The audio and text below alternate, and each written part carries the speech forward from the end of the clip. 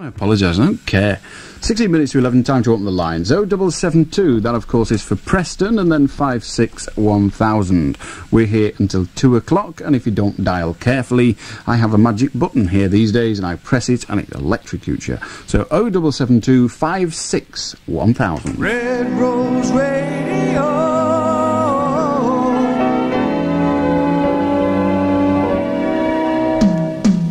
Good. It wasn't too bad. I mean, it went on a bit. It was like the old scat singers. Do you remember scat singers? No, probably before your time, really. But it was people that used to sort of go, they didn't sing any words or anything. They just go, jip-up, jip-up, jip-up, and all that kind of stuff. It wasn't awfully interesting, but it was a sort of music hall entertainment. Before my time also, but I've seen it on the good old days, you see. 11 minutes to 11. Time to take our first call. This one's from Allan. How do? Hello, Allan. I see. Seems that it's beyond Allan to answer. Are you going to or not? No, you're not. Never mind. We can get by without you. Hello, Graham. Are you going to speak, Graham? Hello? Oh, well done. I'm here. Yes, I know you're there. I was wondering whether you were going to speak or not. What do you want? I'd like to express the actual on behalf of... Graham, you're in no position to speak on anybody's behalf. I suggest you speak on your own or keep your trap firmly shut. So have you got anything to say? Yes, right, I'd like to express my behalf on the actual attendance of all the police in the Juventus, when the Juventus football crowds were, all the trouble was happening. Excuse me, Graham? Yes? Is this the first time you've listened to the programme? Yeah. It is? Yeah. Then I think it's only fair that I should tell you, the same as I tell everybody else that attempts to mention football, that we talk about nothing to do with football on this programme until the test match series of cricket is over, because cricket is interesting, whereas football is absolutely boring. David, how are you? Hello. Hello. I'm calling from the parallel universe. The parallel universe. And I've just got a message that the world will end on 28th of August, 1985. Well, that's all right. I get paid before then. This is due to the fact that we are clearing It's not way. June, it's August. Oh, funny. Yes, I know it was funny. To the fact that we are clearing the highway, the intergalactic highway, I see. for space travel from this I parallel see. universe into ours. Is this a reverse charge call? No? Oh, that's all right. Well, I wouldn't want people to be charging us for ringing all the way from the alternative whatever you said. Very good. I knew that would get shut here. Hello, Andrew. Hello, Mr. Beswick. How are you? Very well. I'd just like to say that in Liverpool, there are very few facilities. And this afternoon... When you say very few facilities, would you like to specify the facilities that you would like to be there that are not, given that Liverpool is an enormous city and appears from where I'm sitting to have everything that anybody could want? Well, apart from the garden festival, the swimming baths near to where I live. Oh, you want one in your street? So when you say Liverpool has no facilities, you don't mean Liverpool hasn't, you mean, you know, the house next door to you hasn't?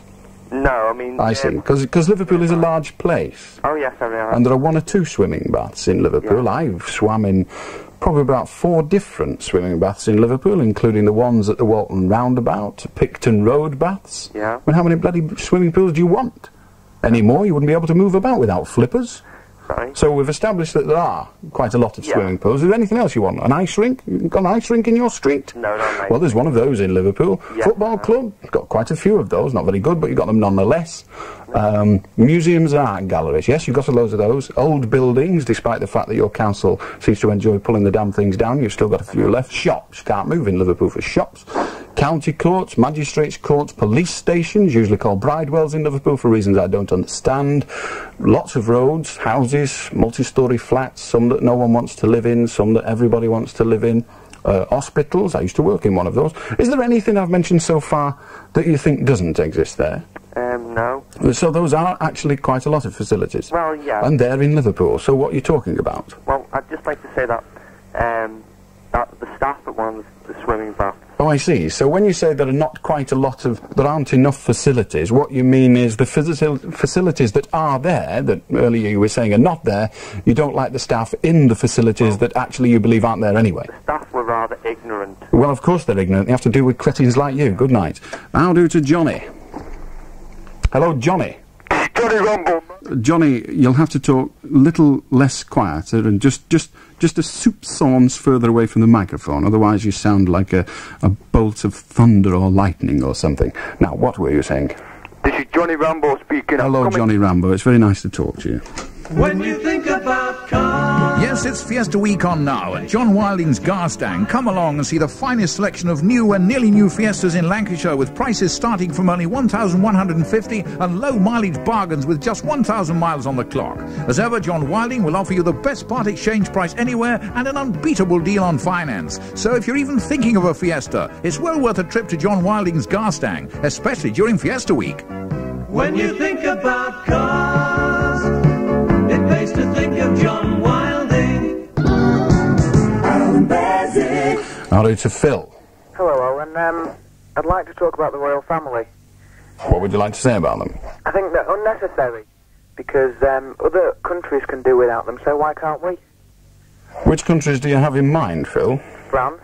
France. USA. You would like a system like they've got in France and USA, where they replace their royal family with a president? Yeah.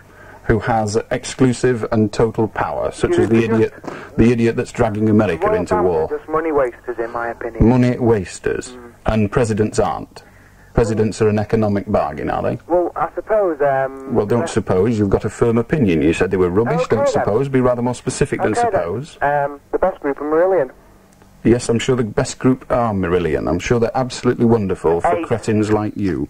Good night and hello to Paul. I'd just like to say, Alan, that the Who are the best band there's ever been. Drop dead. I'll do to whoever's next. John.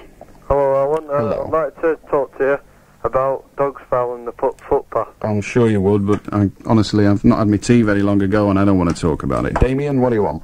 Hello, Alan. I'd like to talk about driving tests, please. What would you like to say about them? Well... Have you passed yours? Failed the driving test, DooDah DooDah. Oh, they failed the driving test, DooDah DooDah day.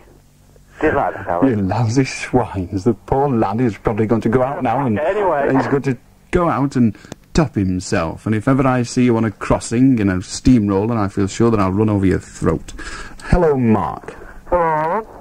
I want to talk about heavy metal. I'm sure you do, but why talk about it, lift it, take it with you and get out of my life? Hello, Andy. Hello? Hello? I'd like to talk about whether you think the king-size Mars bar is good value for money.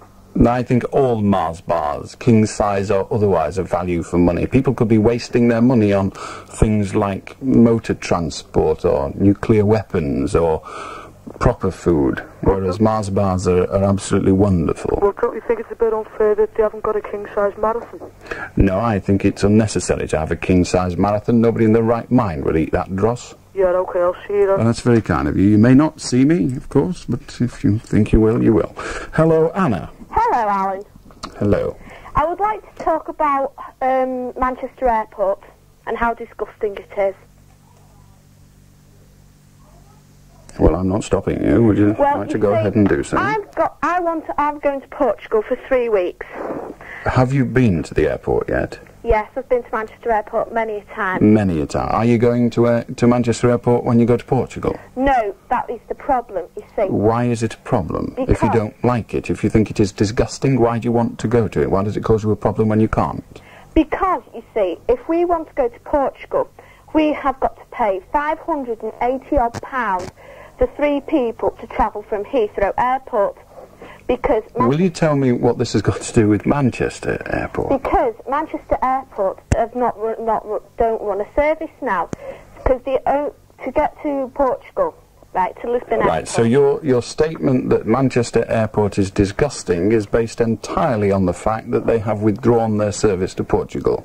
That is it. Would I be right in saying, do you think, that Manchester Airport would have liked that service and all other services out of that airport to remain? No, but... Well, let me tell you, you are wrong. I would be right. Indeed, the airport would be absolutely over the moon, which is a good phrase for an airport, really, isn't it, in the circumstances? But they would be very pleased to provide services anywhere. The fact is that the airlines, or airline, if to a singular, that was providing that service has chosen not to do so anymore. That is not the decision of Manchester Airport, but the decision of the airline. So would you like to withdraw your inaccurate remark? No. I see. So you are basically just prejudiced against Manchester Airport? No, because... I see. No.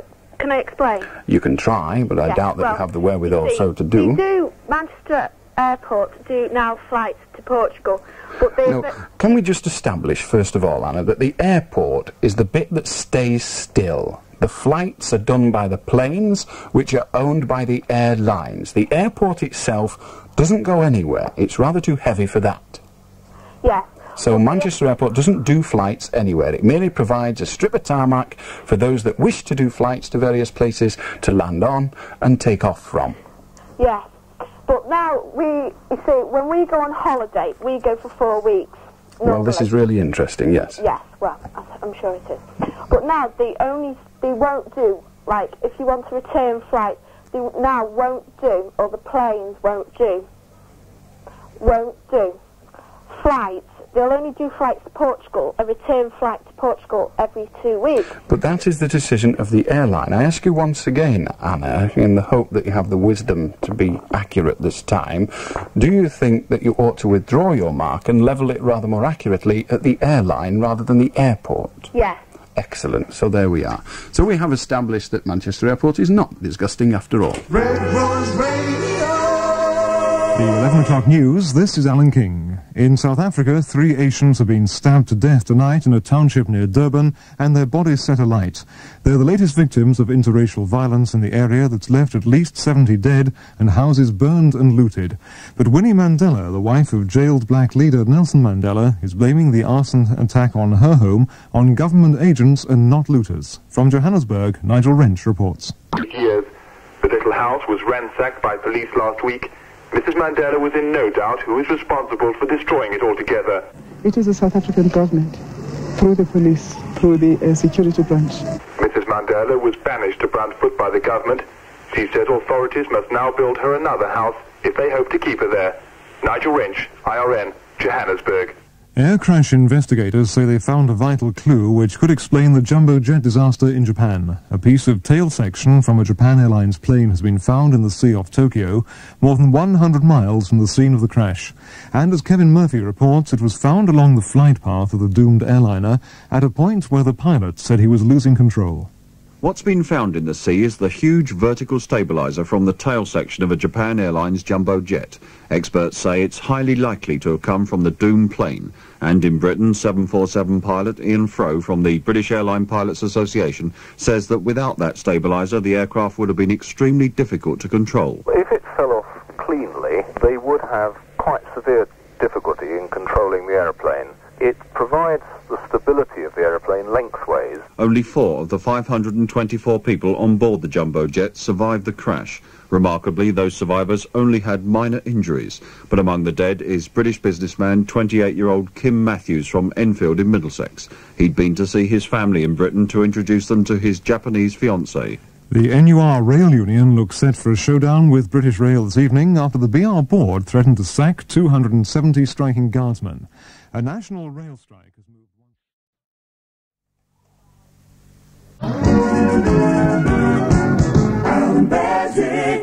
I'll do to Jim in a mole. Red Rose Radio. Good evening. Ah, Jim. Aye. You all right? I'd like to talk about the state of this country at the moment. What would you like to say about the state of this country at the moment? Well, I left school 2 years ago, and I haven't had a job since, and it's making my penis go dead small. Perhaps you don't need it. Perhaps you're too weak and unmanly to ever get the opportunity to use it, James. So don't worry about it. Cut it off. You're not using it for anything. You can sit down for a wee. And hello, Allan. Hello. I'd like your advice, please, on a business I'm considering setting up concerning hiring out software to people. And when you say software, do you mean this computer? Computer software. That is correct. Yes. The trouble is that all the software that software houses bring out is copywritten, and so for me to bring out this business, I'm going to have to ask the people about this copyright to overwrite it and see if I can get to hire out the software without incriminating myself. Can you give me any advice of how to get around that? How I can get authorization?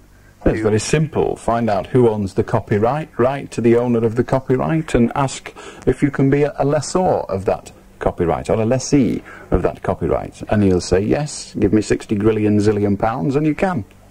Simple. Okay, thanks very much. Okay, ta-ra. Ron, how are you doing? Good evening, Alan. Good evening. You're a tard. Pardon? To be dealt with. I can hardly hear you. What did you say? I think you're a tard. A tard? Yes, you ought to be dealt with. Yes, what's a tard? Oh, forget it. Okay, I will. Hello, David. Hello, last night somebody came on talking about computers and why they were, like, knocking jobs out. Yeah? Well, somebody came on saying why they were, and another person came on and said why they weren't. Would you like to give us, first of all, where you stand on that, and then substantiate it? You were arguing why computers were installed. The main word what didn't come up was speed. Speed. A computer is a damn sight faster than what a human being is. Yes, the issue wasn't about whether it can do the job better or not. The issue was whether it did somebody's job or not. Now, the gentleman, I think it was a woman actually, that said that computers replace people was challenged by a person who said that if you get a computer, the employment quotient, if you like, the total people employed by your company increases, and I find that hard to believe. Yeah. Now, where do you stand on the issue that was at debate yesterday? Well, I agree with that. Computers do knock out jobs, as far as I'm concerned. As far as you're concerned, does that mean that you've had your job taken away by a computer? No, not really. That is just your opinion, that was what you meant. Yeah. Excellent. Pardon? Excellent. Yes, we agree. Well, I wouldn't say that we agree, but we've established what you've got to say. Well, say a big company, for instance, they install computers for speed. They will sack a certain number of people for speed. For instance, it's a lot shorter time to tap a few numbers up and get a file up on a video than a person going up to a filing cabinet, going through a load of files, taking out the right piece of paper, etc., etc.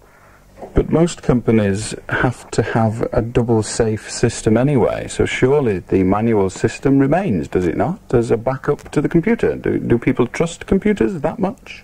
Yeah, I'd say so. They do? Yeah. Excellent, thank you very much. We'll join Mick quite soon. We're butchering meat prices. To Mick. You all right? Hang on. There we are. Hello. Hello? Hello. Hello, it's Mick from Kirby here. Yes, hello, Mick from Kirby. What I'd like to talk about is, you know, like hygiene laws and that. I'm wondering, you know, what, you know, like in chip shops, like. Hello? Yes, you're wondering, like in chip shops, like. Well, the thing is, for some, like, sort of novelty thing in a chip shop round by ours, you've got a parrot in there. And I'd like to know, you know, what hygiene laws say about this. Ask the parrot. No, but the thing is, last week, the chicken fried rice. Yes. I was really shocked about it, you know? Yes. Okay? Yeah. So what's, you know, could you tell me more about this, like the chicken fried rice. And what did the parrot do whilst the chicken was frying? I don't know, it started screaming that the fish was getting battered, like. Yes, yes, yes. Okay? Well, I wouldn't say it was okay, exactly. I mean, Tom O'Connor isn't at risk from you, is he, really? His job is safe, isn't it? Goodbye, Mr. Beswick. Goodbye, Mr. Mick from Kirby. Hello to, I've forgotten who, Bob. Hello, Bob. Hello. Yes, hello. Are you on your deathbed? You sound like you are. No, all I'd like to say is that I think Adolf Hitler was a moderate. A moderate. David, we'll be with you quite soon. Oh, hello. I've come about the nude models. The what? Well, I heard your... How do, David? Hello, Alan. Hello. Hey, Pete. I was just wondering, man, how come a prat like you's got a job? What do you do? Work. I asked you what you did. Not a lot. Not a lot. Yeah, because well, I don't do a lot either. Do you earn much money doing not a lot? I argue with people all the time. Do you earn not a lot, or do you earn quite a lot? Work, actually. But I was just wondering how come a person like you actually got a job. I mean, how many CSEs have you got? I haven't got any CSEs. How many O-levels you got? Haven't got any O-levels. Well, how did you get a job? Why do you need O-levels to talk to idiots? I don't know, Alan. That's why I'm talking to you.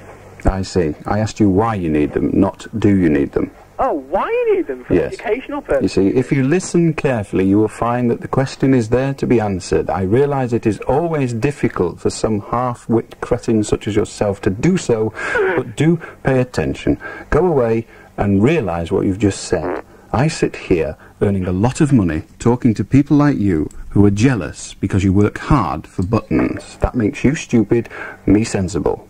Count your CSEs, fellow. Malcolm, what do you want? Oh, did you see Brookside today? Yep. Well, no, Edna Cross was supposed to go to the shop. Yep. And she was out age, like, well, I don't reckon she did. Because, you know that fella Mugde? I reckon she went to the doctors, no, because she's going a bit nutty, like. And I reckon she's got VD. I see. Thank you very much. Howdy to Paul. Hello, Alan. Hello. I was watching a programme like the other night, and it was saying that sunbathing can cause skin cancer. Yes.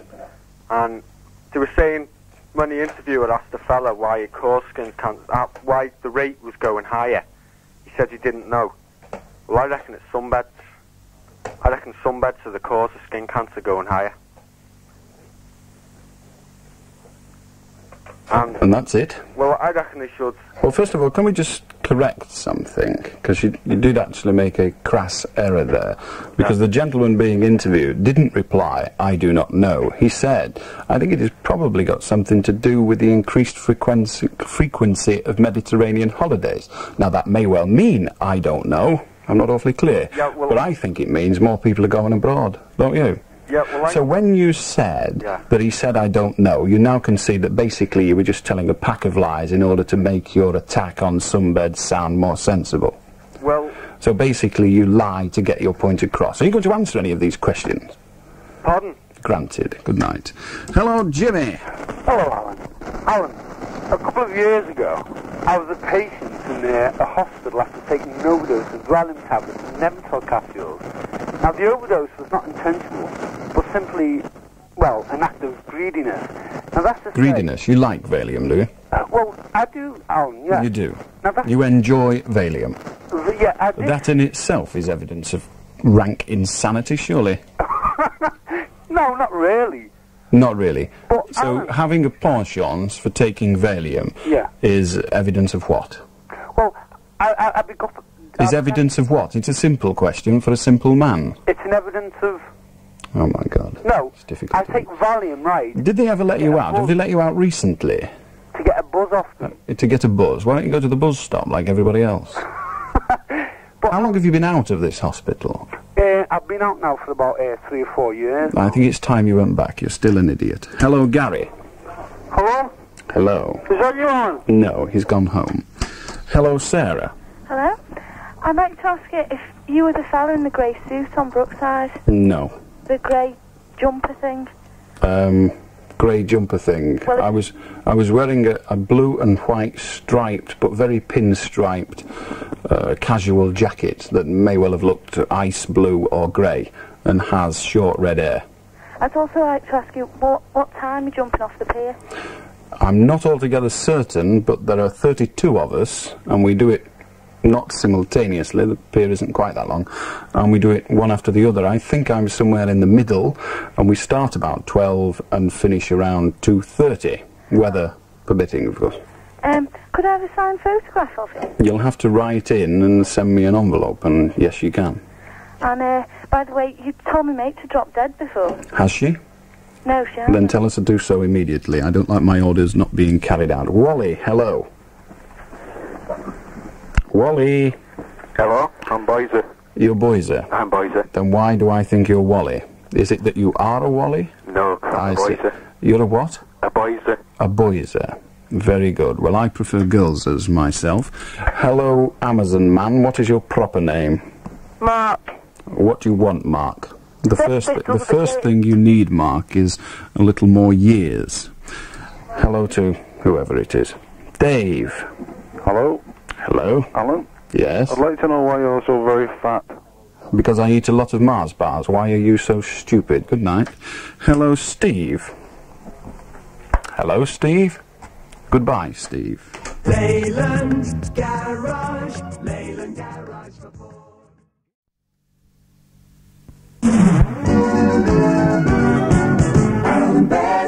Hello, Chris. Hello. Hello. Hello, Alan. Hello. I'd like to talk about sex underage. What we'd like to say about sex underage. I can't get enough of it. I'm sure you can't, but you would if you weren't so spotty and cretinous. Hello, Pete. Hello, Alan. Could you solve a problem for me, please? I have no idea. I work for a company, I'm not saying the company's name, right? And I was, one of our vans broke down, and we took the van to a garage, and the garage we took it to lent us one of their vehicles, one of their vans. And while this van was on loan to us, I got pulled up in it by the police, and they checked it over, and they found out that it had 2 bald tyres and other things wrong with it, like. And they said because the vehicle was on loan to our company, like, at the time, as whoever was driving it would be responsible for it. Is that the end of the tale? Yeah. I presume you have a question you wish to ask?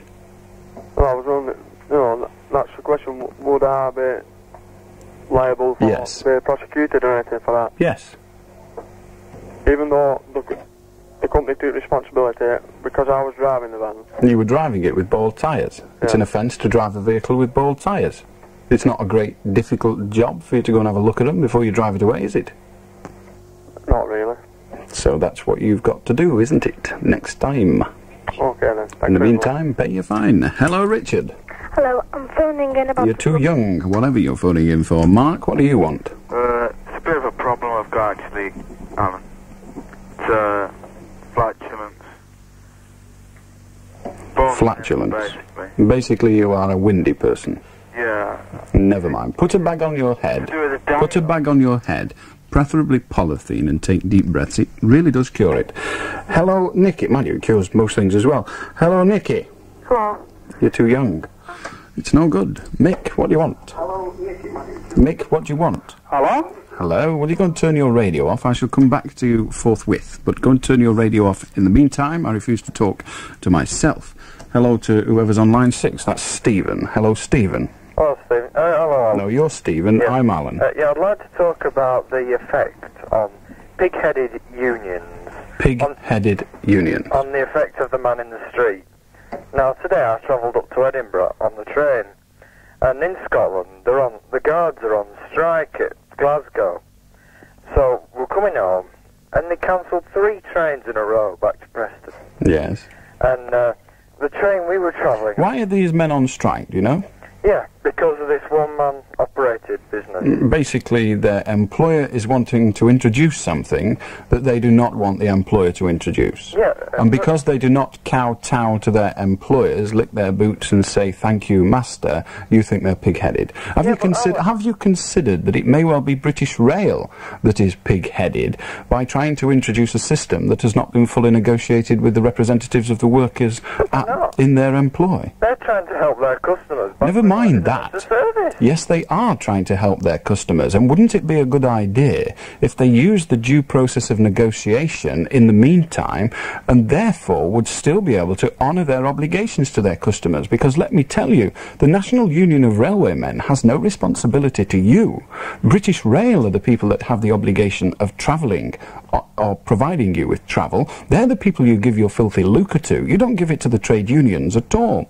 So the fact that the trade unions choose not to drive the trains because they think the attitude of BR at the moment stinks isn't a problem for you. The problem for you is that BR are unable to satisfy the desires of their employers sufficiently to honour their obligations to you. So if anyone is being pig-headed and affecting the customer, it's the person that has the obligation to the customer. They're the people that are failing in that obligation. But they're not. They're not. So you did get a train. Oh, yeah. Well, what do you mean? About? Well, just a moment. What you said, first of all, was that the trade unions were being pig-headed and causing you a problem in transport. What happened, then? I'm not interested in what happened. I'm sure that... It's relevant. It's not relevant. It may well be relevant. However, what I'm trying to say to you is thus, Stephen, that the obligation of providing you with transport lies exclusively with the person to whom you pay the money for transport, and that organisation is British Rail. So if anybody has failed you, it is British Rail. But they're trying to provide a better service in the long run. British Rail today failed you. They didn't. It was So you got the train, did you? Yeah, Did you get? Mucking about. So you didn't have any problems today? Oh, yeah. So somebody caused you problems today? Yeah. Now, who did you give the money to for this transport? I gave the money to the booking clerk. Yes. Who does he work for? He works for British Rail. When you gave it to him, you weren't giving it him to go and get a lunch, were you? You were giving it him for as a representative of British Rail. So you were actually, indirectly, I would suggest directly, but for the purposes of this conversation and for your low intellect, indirectly paying it to British Rail. Yeah. So you entered into a contract with British Rail. Yeah. You are now telling me that you were not satisfied with the, if you like, the honouring of that contract. British Rail... You are now telling me that you are not satisfied with the way British Rail went about honouring that contract. I am satisfied with it. You are satisfied. Why you want to make... excuse me a moment, Stephen. Why did you start this conversation, and why have you insisted throughout this conversation that you were dissatisfied with the service provided today? Because a lot of people... No, why did you tell me you were dissatisfied with the service? I don't care about a lot of people. MPs represent others. You speak for yourself if you're big enough. Speak for yourself, Stephen. You were dissatisfied. So you entered into a contract with an organisation who failed to satisfy your desires. Yeah, and you agree with that, do you? You agree with that, do you? We know what you wanted to do. We all know what trains do. It doesn't come as a surprise to any of us. Now, what we're trying to debate is, whose fault is it? Now, you maintain, because you're bigoted against unions, that it was the union's fault. No, but I maintain, Stephen, that your contract was not with the trade union, but with British Rail. So if anybody failed you, it was the people that had a responsibility to you. They were trying their best to get... Of course they were trying their best to honour that obligation, but they could have tried a little harder by not trying to rip off their staff. Yeah, but it was the union's fault. No, it wasn't. Listen, you may find this hard to believe. It's a very, very difficult thing, but when there is an argument, there are two sides to it. Oh, yeah. Now, if you end up a victim of that argument, the responsibility that makes you a victim, or the cause that makes you a victim, is the argument. I accept that. Now, the argument is between two people. Why have you chosen to blame one group of people, when in fact the argument is between two groups of people? Yeah, but British Rail... Why have you chosen one group of people when the argument is actually between two? How can it be their fault? The trade unions did not, in a vacuum, say, hey, we're not doing the trains today. Somebody started the process, and that somebody was British Rail. And what they did was they said to those men, you are in future going to operate one-man trains. And then said, no, we're not. Yeah, but they can... Yeah, but what? If your employer came to you, what do you do for a living? Oh, I'm a dairyman. You're a dairyman? Yeah. What does that mean? Oh, I bottle up milk. You bottle up milk. How many bottles a day do you do? About 1,000. About 1,000. So if your employer came to you and said, from now on, we're going to do it blindfolded, standing on one leg, you'd say fine. Well, that is being silly, Alan. No, it's not being silly, actually, because what you were saying is that the National Union of Railwaymen have to do whatever British Rail tell them, because British Rail are trying to provide a service. Right. But unfortunately, that is not the case. Let us give you a more likely example. If your company says to you, look, you're supposed to deliver 1,000 bottles of milk, and we've got no bottles, so I'm sorry, you're going to have to take it round in buckets to all the houses, what would you say? Well, naturally, Well, how do you think those poor bloody people would feel? We're getting no milk, and that bloody swine of a union won't bring it. Yeah. So it'd be the union's fault. It'd be your fault entirely. Well, that's going down the scale. No, it's not going down the scale. It's hitting you where it hurts and dealing with you in the same way that you're attempting to do with the National Union of Railwaymen. Might I suggest to you that you use your brain instead of your mouth, preferably in that consecutive order. Brain, then mouth. Good night. Hello to whoever. Oh, we promised to go back to Mick. I wonder if he's got his radio off. Hello, Mick. Hello? Well done. What do you want? I'd like to sing just a dead short song, Alan. Very clean as well about the dough. Is that alright? Well, I don't know. We'll have to wait and see. Go on, get on with it. Alright. I've lost my gyro, what'll I do? I've lost my gyro, what'll I do? I've lost my gyro, what'll I do? Go to the dole and kill them. My God, they're not all locked up yet. Hello, Brian. Hello. Hello. Yes, we've done that. What do you want? Oh. Nelson Mandela. You want Nelson Mandela? You can't have him. South Africa's got him. I'd like him free. Well, I wasn't going to sell him to you. Why would you like him free, Brian? Because it's not really a crime, is it?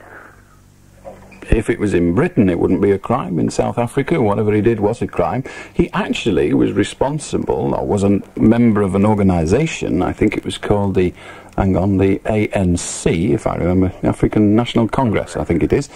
And he was actually a member of that, a very senior and guiding light member of that, and was one of the people that advocated armed insurrection.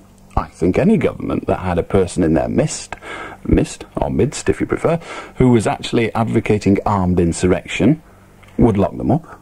Well, he's fighting for freedom. I think any government that had a person in their midst advocating armed insurrection would lock them up. What's insurrection? You look it up and come back to me. You want to talk about the problems of South Africa? You don't even know the language of this country. Jim, what do you want? Hello, I'd like to say I've never realised how stupid Lancashire people are. I'm sure you haven't. That's because they're not. Good night. Hello, Kelly. Hello, Kelly. Hello? Hello. Hi. Hi. How old are you? How old? 17. I see. I'd like to talk about the prices of food nowadays. So I think it's very high. It rather depends on what you buy, doesn't it?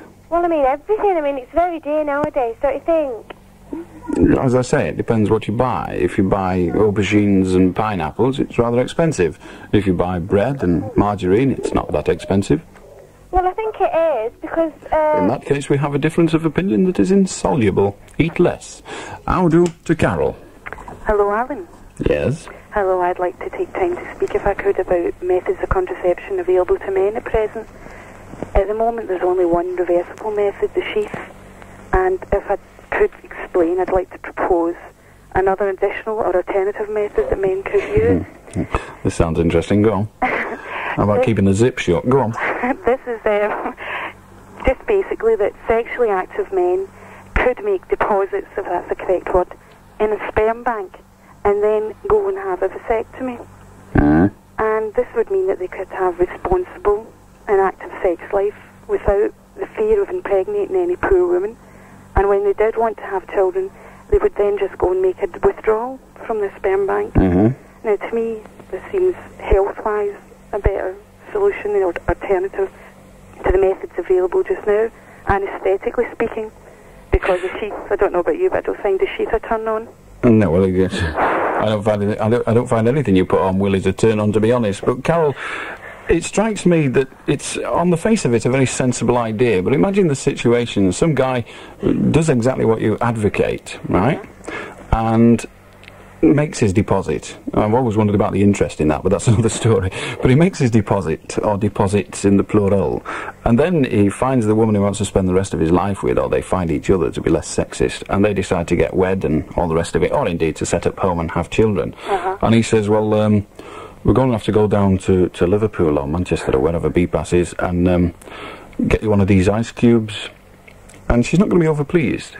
Well, I don't know. I mean... Well, no, you don't. That's the whole point, isn't it? You don't know. Well, it's something it'll take a bit of getting used to. I don't see that it's any more sort of revolutionary than this at present when you expect women to take a hormonal tablet, the effects of which we're not very sure of, for the most of their fertile life. I think most women would rather, you know, the sort of clinical and artificial insemination, you know, once every few years when they want to have children, rather than have to spend their whole lives on some other method that might harm them. And I know a lot of women who have been harmed. Well, if nothing else, Carol, I'm prepared to say categorically your heart is very certainly in the right place.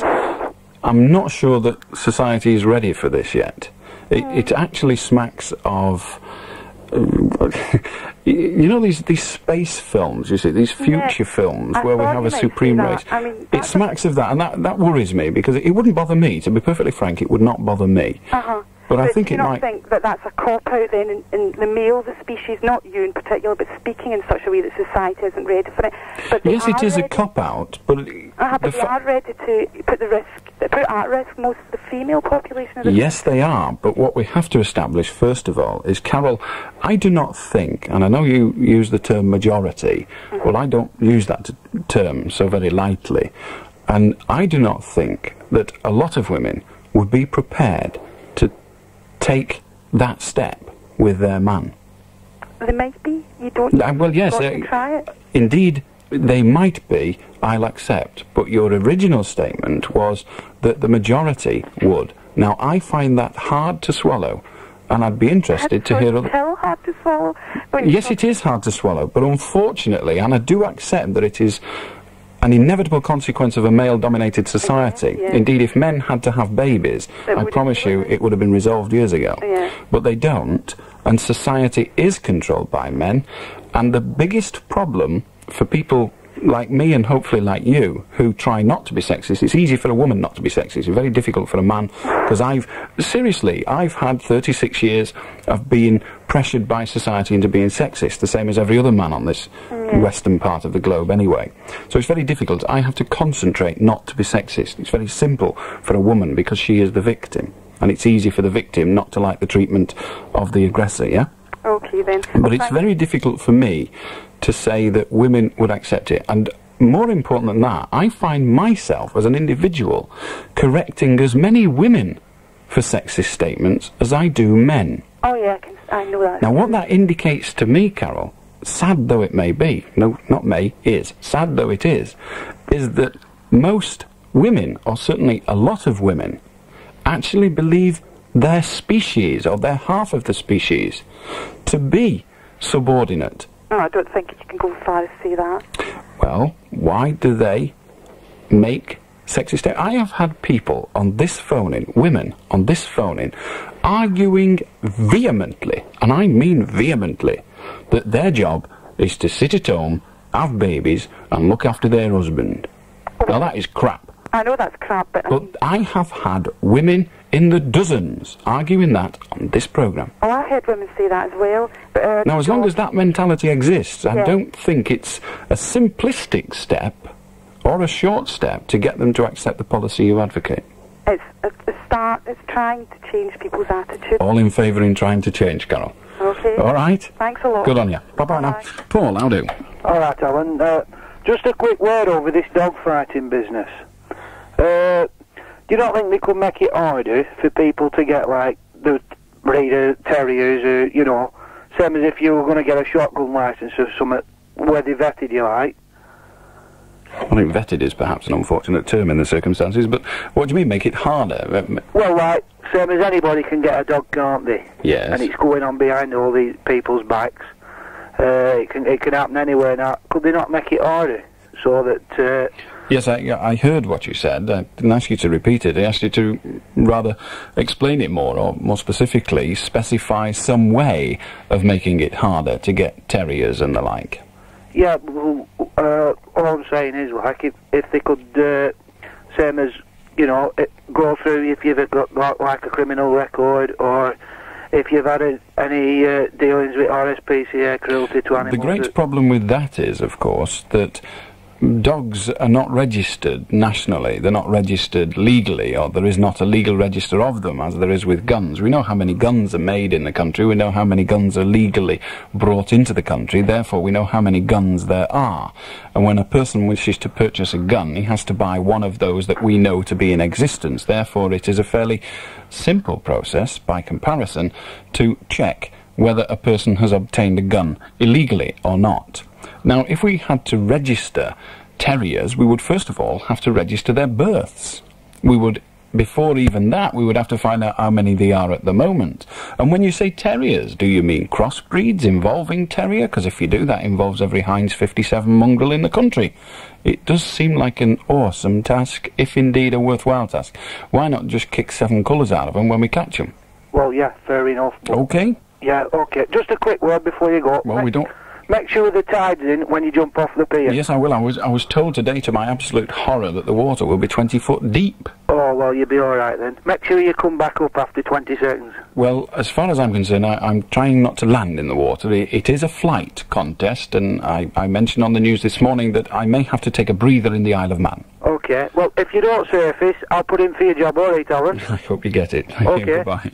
There's a lot of people want this job, and none of them would like it when they get it. Claire, how are you doing? How are you doing? I'm alright. How are you? I'm all right. Good.